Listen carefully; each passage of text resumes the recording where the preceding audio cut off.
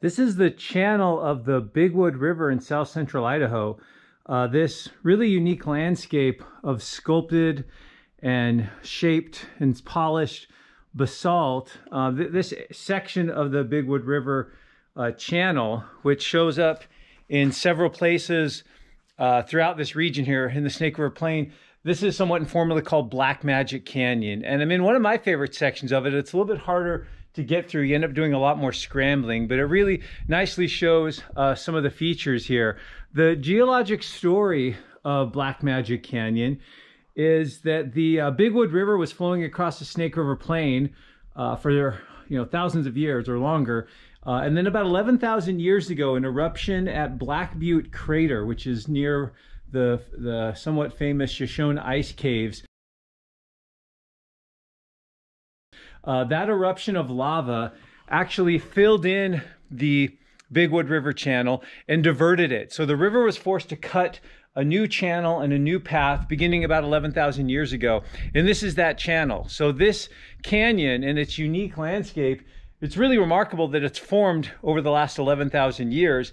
We're able to visit this place today because of the current state of things with respect to irrigation and how the water gets used. So as the Bigwood River flows into the Snake River Plain, it gets impounded at Magic Dam in Magic Reservoir. And then just downstream of there, most years, that water gets diverted into canal systems for irrigation. So by doing so, it allows a unique opportunity to come and explore the bedrock channel in some of these unique shapes and forms here. You do need to check when the Bigwood Canal Company is releasing water, because you definitely wouldn't want to be down here when they release water from the dam. But generally, late summer and fall and winter and even into early spring are good times to come visit this place.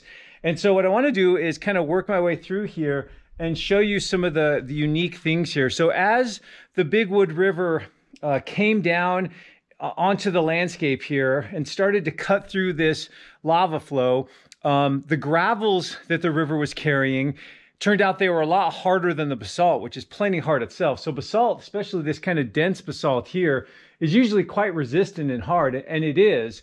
But the gravels, if we come down here and look, for example, down in this pothole, we can see there's these rounded gravels. And these gravels tend to be, there's a good one there, made of a different rock types. You can see how the white little specks in here.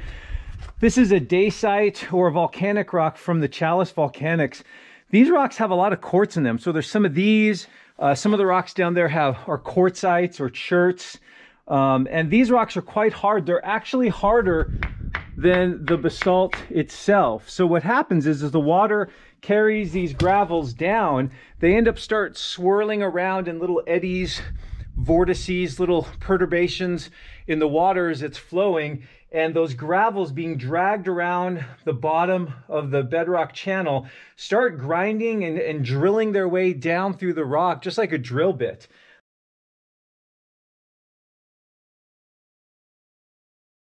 So every time there's water movement and enough velocity, these gravels end up excavating and cutting the channel deeper. And over time, they can excavate big potholes like you see here. This one's still kind of filled in with gravel. And then eventually the potholes get kind of breached a little bit. If we kind of go up here, you can actually see down into a pothole that has an opening down there. So it's actually breached down on the bottom. There's kind of a little one over there.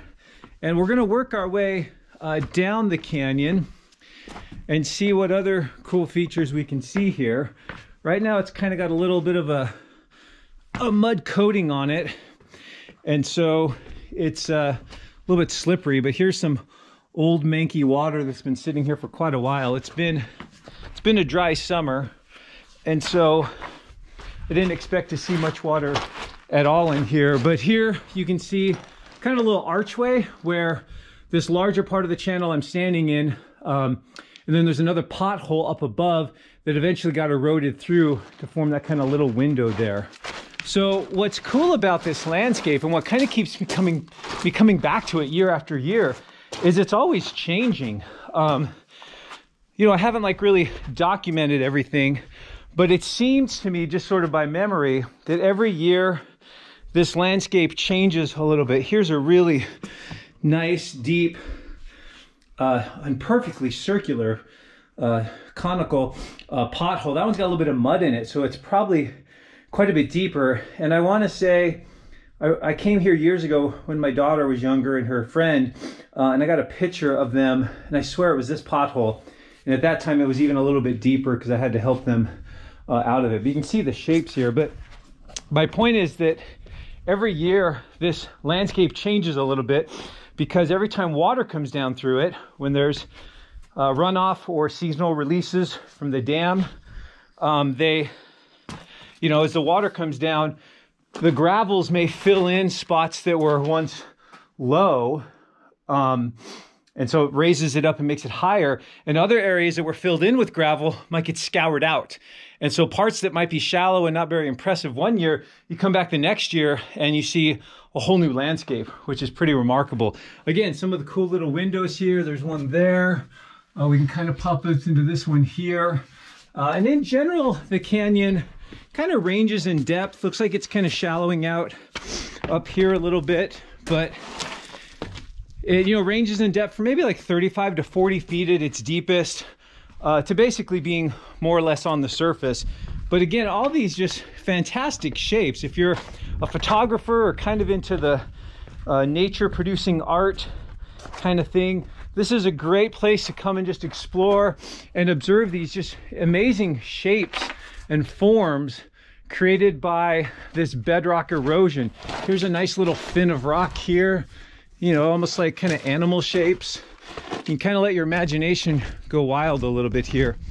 And then if we come up where the water gets a little bit shallower, we should be able to see, or where the canyon's shallower, places where the basalt's probably a little bit darker, and also where we can see some of the scouring. You can kind of see how polished these surfaces are here. They're polished. This is, you know, when we're out of the channel like here, these rocks probably didn't get blasted with the gravel, but they were sort of blasted with the sand. So the sand that the water carries kind of blasts these rocks when the water's flowing and kind of sandblast them into this really polished surface here. You can actually see the striations showing which way the water flowed as it came through here, and it just polished it into these beautiful, beautiful shapes here. A little patch of poison ivy we'll stay away from. But again, kind of shallowing up here as we look to the south, getting a little deeper there to the north. But this is Black Magic Canyon, one of the most unique landscapes I've seen anywhere, and definitely a real treasure here in South Central Idaho.